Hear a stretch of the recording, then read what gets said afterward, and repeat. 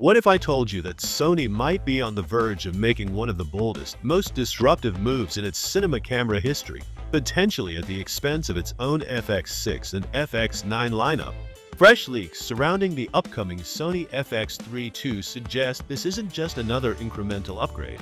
Instead, it looks like Sony may be preparing to deliver a camera with features so advanced and a price point so aggressive that it could completely upend the cinema market as we know it. Anonymous industry insiders are hinting at specifications that, on paper, make little sense for the FX3 II's rumored category. With whispers of a late 2025 announcement, the speculation is growing louder. Is Sony about to intentionally cannibalize its own higher-end models for the sake of dominating the market?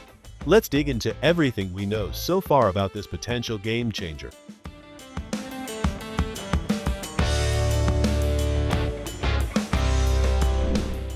The original FX3 carved out a unique identity in Sony's cinema lineup. Compact, lightweight, and optimized for handheld shooting, it quickly became a favorite among documentary filmmakers, indie creators, and even street shooters who wanted cinema-quality performance in a portable package. However, the FX3 wasn't perfect. Thermal limitations during extended high-resolution shooting were a persistent criticism, forcing many users to carefully manage recording times or rely on external cooling rigs. Leaks suggest that the FX3 II is Sony's direct response to those concerns. The body is expected to maintain the iconic boxy, modular form factor that made the FX3 so versatile, but with major internal improvements. Most notably, Sony is rumored to have integrated active cooling systems into the chassis, a design decision aimed at supporting the massive data throughput of next-generation sensors. This would give users the ability to record for longer periods without overheating, something critical for professional shoots. The leaks also point to a focus on connectivity and workflow efficiency. One of the most eye-catching details is the possible inclusion of Wi-Fi 6E. For those unfamiliar, Wi-Fi 6E is the latest advancement in wireless communication technology, capable of faster transfer speeds, lower latency, and more reliable connections in crowded environments. Why does this matter for filmmakers? Imagine shooting on set and instantly pushing massive 6K or 4K files wirelessly to a nearby server, editor, or even directly to the cloud for immediate collaboration.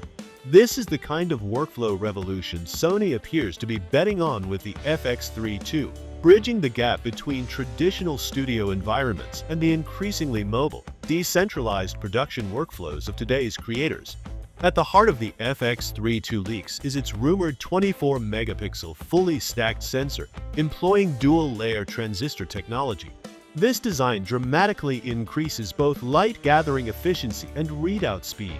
In simpler terms, the sensor is expected to be incredibly responsive, capable of delivering breathtaking image quality while avoiding some of the issues that plague other cinema cameras. One of the standout features of this sensor is its triple-base ISO system.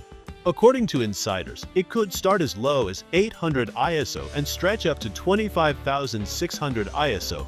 This configuration has been described as turning the FX3 II into a night specialist camera, capable of producing clean, cinematic images in extremely low light conditions. But it's not just about low light. Thanks to the stacked architecture, the sensor can reportedly read every pixel simultaneously instead of line by line. That means no more rolling shutter artifacts, those distracting image distortions during fast motion shots.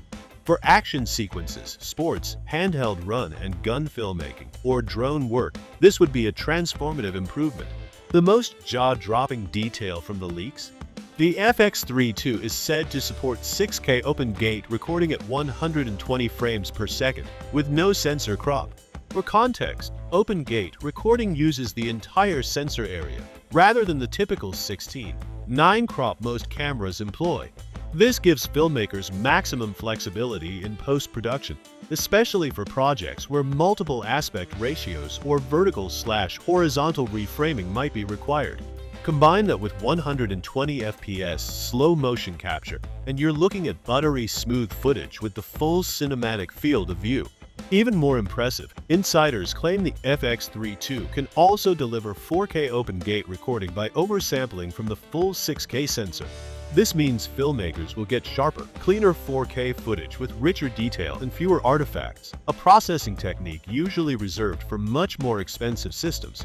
Registration documents and leaks point to a likely announcement window between September and November 2025, strategically timed to hit the pre-holiday season.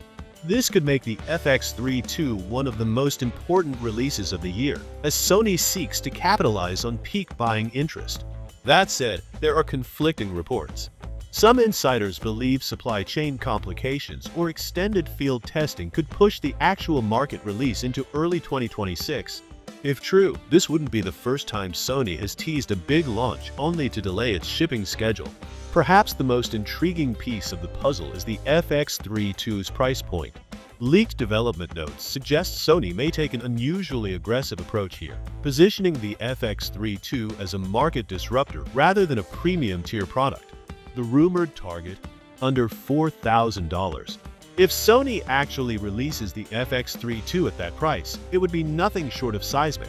Competing cinema cameras in this spec range often cost significantly more, and even Sony's own FX6 and FX9 models would suddenly look overpriced by comparison.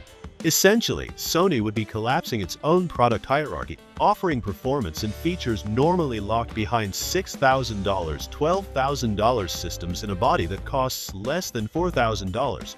If these leaks prove accurate, the FX3 II could radically reshape the cinema camera landscape. For independent filmmakers, the FX3 II could become the all-in-one dream machine, combining exceptional low-light capabilities, high frame rates, open-gate recording, and cutting-edge wireless workflows in a single compact body. But the implications go far beyond independent creators. Sony's decision to potentially undercut its own FX6 and FX9 models would force competitors like Canon, Blackmagic Design, and Panasonic to completely rethink their roadmaps. Imagine Canon trying to justify a $6,000 cinema body when Sony is offering 6K 120 FPS open-gate recording for under $4,000. The ripple effect across the industry could be massive. And let's not forget professionals working in hybrid setups, documentary shooters, YouTubers, small studios, and even event videographers. The FX3 II could offer them everything they need without requiring multiple camera systems. High-end image quality, flexibility in post, cinematic slow motion, and a streamlined wireless workflow, all packed into one rugged box. The Sony FX3 II leaks are almost too good to be true. A 24MP stacked sensor, triple base ISO, 6K open gate at 120 FPS, Wi-Fi 6E connectivity, and active cooling, all in a compact body that could launch for under $4,000.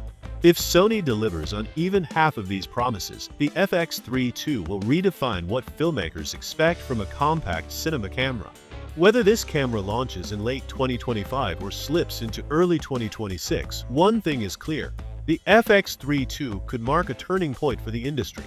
It threatens to collapse the traditional cinema hierarchy, disrupt pricing strategies, and empower creators with tools once reserved for the elite. So the real question isn't whether the FX3 II will be a success, it's whether you will be ready to grab one before they sell out. Because if these specs hold true, demand is going to be through the roof.